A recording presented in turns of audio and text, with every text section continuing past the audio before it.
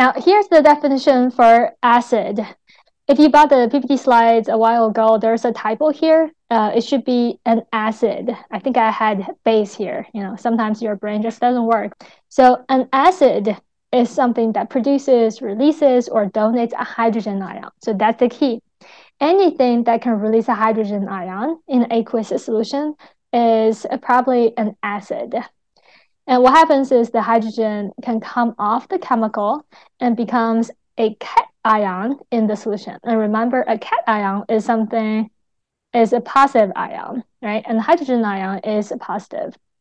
There are some examples of acids: hydrochloric acid, sulfuric acid. All these things can produce a hydrogen ion. So these are actually pretty strong acid.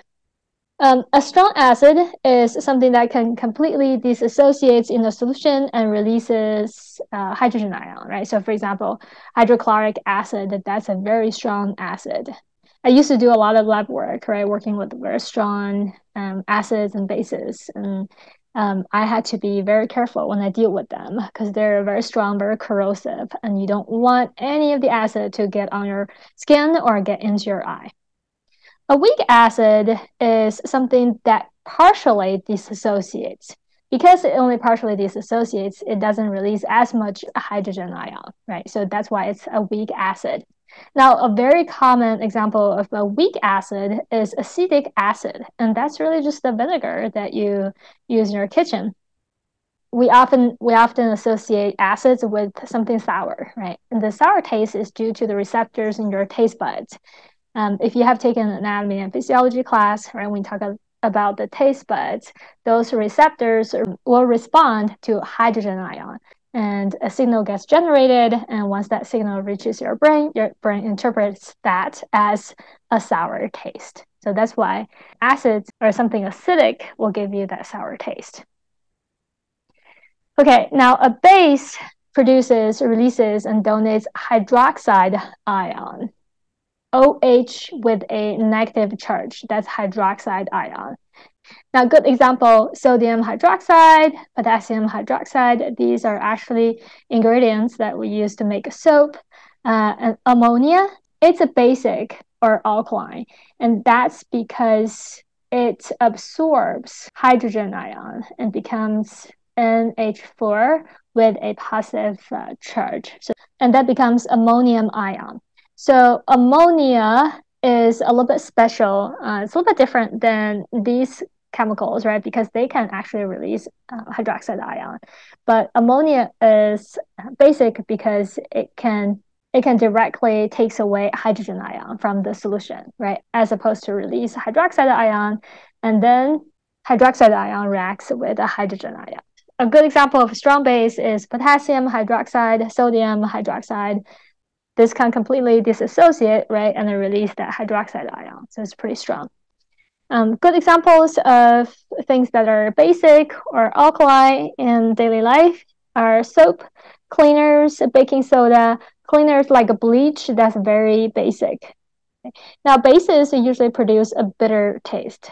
Don't taste any of these things. I wouldn't recommend that, but bases do have that bitter taste. Now, here's something that you probably see a lot. People use these kind of color schemes to represent the pH scale. Now, you can see the pH goes from 0 to 14, right?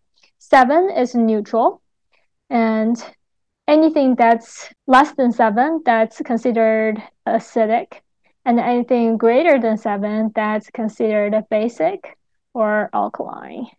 All right, now the further you are away from that 7, that neutral line, the more acidic or more basic you are. If you move away from 7 to smaller numbers, that will be more acidic. And likewise for the basic range, right? The higher the number you get, the more basic the solution is. Now, keep in mind that the pH is on a log scale. So everything, whenever you see one number difference, that's actually 10 times difference in hydrogen ion concentration. So for something that has a pH of 3 and pH of 4. First, I'm going to ask you which one is more acidic. And the answer is the smaller number, right? Because it's further away from the neutral number of 7. So pH 3 is more acidic. Now, something that's more acidic has more hydrogen ions, right? Higher concentration of hydrogen ion. So what's the difference between these two solutions in terms of hydrogen ion concentration? Solution 1 that has a pH of 3 is going to have 10 times more hydrogen ion than solution 2. And again, that number difference, 1 translates to 10 times difference in hydrogen ion concentration. I have a bullet point here. I don't think TEAS will ask you to do any calculations, like calculate the pH of a solution. But maybe just know that the pH scale is on the log scale. So the numbers that you see here, right, when you convert back to the log scale, the actual hydrogen concentration is 10 times for each number difference. All right, the next topic is about buffers. Now, students have told me that they have seen questions on buffers on TEAS. So I would suggest, be sure that you know what buffers are, how buffers work, and some of the common buffer compounds in the body. Buffers can keep a solution's pH constant, right? It may fluctuate a little bit, but it's not going to change very much. So that's what buffers do, right? They basically help the solution resist any big pH changes. Buffers do that by absorbing any excess hydrogen ion or hydroxide ion. And I have some examples here. We all know carbon dioxide, which is a metabolic product, right, from cellular respiration. When we break down glucose to extract the energy, it produces carbon dioxide. And the blood will transport carbon dioxide from your tissues, your cells, to the lungs, where it can be exhaled. Now, we don't want to accumulate too much carbon dioxide because it can make our body more acidic. Carbon dioxide can dissolve in water, and that produces carbonic acid, right? So of course it's going to release a hydrogen ion. So you can see it can release hydrogen ion in 2 steps, right? First, it can disassociate, becomes 1 hydrogen ion and 1 bicarbonate ion. And this bicarbonate ion can further disassociate, right? Because it still has that 1 hydrogen. So it can release another hydrogen ion and carbonic ion. But bicarbonate ion, which is this compound right here, is a perfect buffer in our body because this ion has the ability to react with both hydrogen ion and hydroxide ion. So it can react with hydrogen ion, and that will push the equilibrium to the left. And then you get to carbonic acid, and this compound as a whole, right? When it doesn't release any hydrogen ion, this is neutral. Okay, so you can see bicarbonate ion can reduce that acidity. Now, on the other hand, there's a hydrogen right here in the bicarbonate ion. So these two can react, right? It basically just neutralizes each other. So you get carbonate ion and water, and that's also neutral, right? So if there's too much hydrogen ion or hydroxide ion, then bicarbonate can react with either one, right? And then kind of absorb that change from too much acidity or too much alkalinity. There is another important buffer in our body, and that's a phosphate. So that's a PO4. Neutralization reactions are pretty straightforward, right? So you have a hydrogen ion reacting with hydroxide, and the end product is water. Here's an example. Sodium hydroxide reacts with sulfuric acid, and basically you just do a little switch, right? And sodium is going to switch partners. Now it's going to form a family with a sulfate ion. So now you get sodium sulfate and then hydroxide with a hydrogen that's going to become water. In the TEAS study manual, I noticed something that's not very accurate. When equal moles of acid and base are used, the system becomes neutral with a pH of 7. I think the more accurate way is to say equal moles of a hydrogen ion and a hydroxide ion, right? Because sometimes an acid can carry two hydrogen ions, right? So if you have, let's say, sulfuric acid, and the base is sodium chloride, then you're going to have too many hydrogen ion, right? So it's not going to be neutral. It's going to be a little bit acidic. On the other hand, if you have, let's say, hydrochloric acid, right? But then you have calcium hydroxide. Now you have twice as much hydroxide ion, right, than hydrogen ion. So the end result, if you have equal mole of each, then the solution is going to be a little bit more basic. It's just something that I want to point out. I don't think it's something that you have to memorize. Just make sure that the hydrogen ion and the hydroxide ion, they have to have equal moles, right? Not the entire acid or base chemical. Okay, now let's do some practice.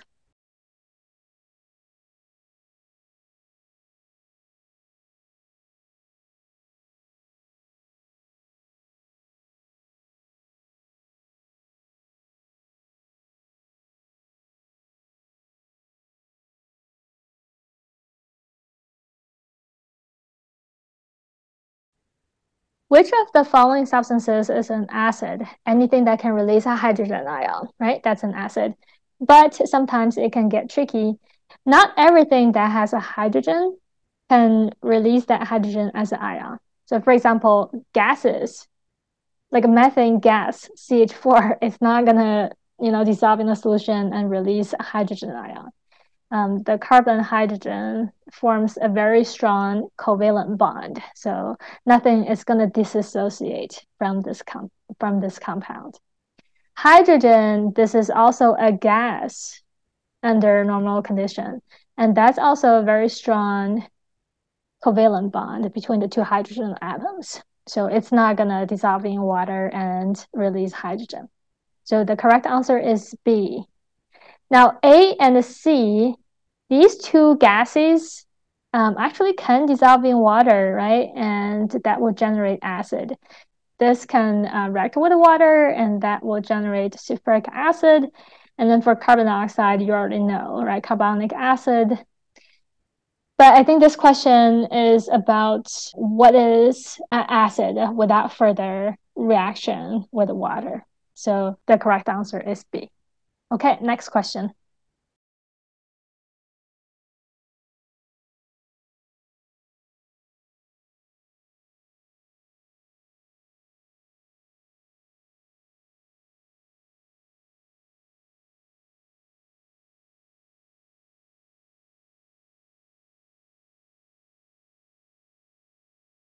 Typically, if you have a metal element with OH, that indicates that this is probably a base, right? Like a lithium hydroxide or sodium hydroxide, potassium hydroxide, calcium hydroxide, right? Aluminum hydroxide. So these things, so if you have some kind of metal with OH, that's probably a base. And also A, ammonia, that's also a base. Next question.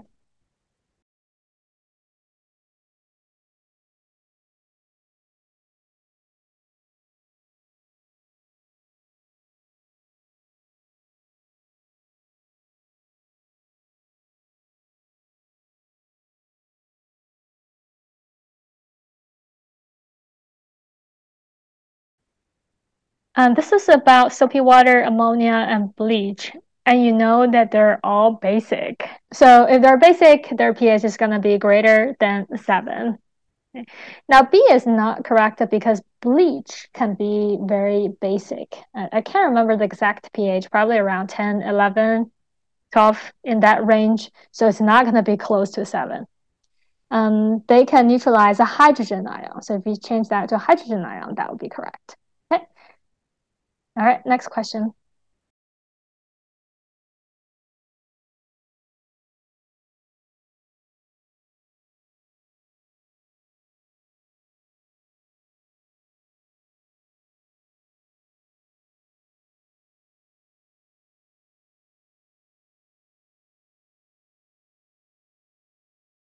This is a practice for a neutralization reaction.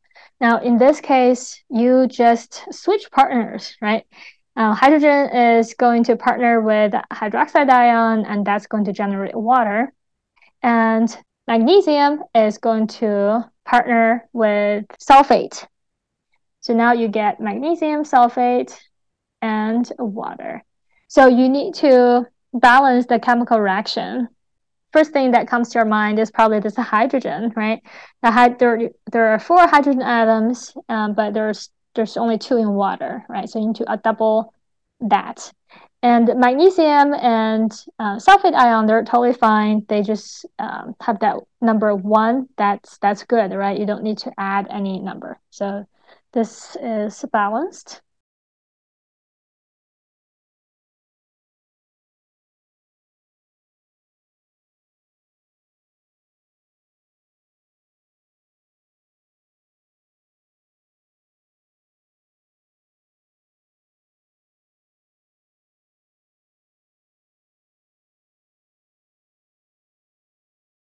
Now, which one is false? A is correct. It is a neutralization reaction. B, the reactants are what's on the left side of the chemical reaction, so that's correct. And they are reacting equal molar quantity, right? They're both, they have the same number in front of them, which is 1. But remember, in chemical reactions, if it's 1, we don't usually write out. C, magnesium hydroxide acts as a base. That's also correct. Last one, sulfuric acid acts as a buffer. No, it acts as an acid, right, in this neutralization reaction. All right, that's the end. Good job, guys. We just finished another lesson. And like I said, this is pretty much the last chemistry lesson. So we are almost there. Thank you for watching, guys. Let me know if you have any questions. Feel free to leave a comment, share the video, subscribe to this channel. Thank you for all your support. We'll see you next time.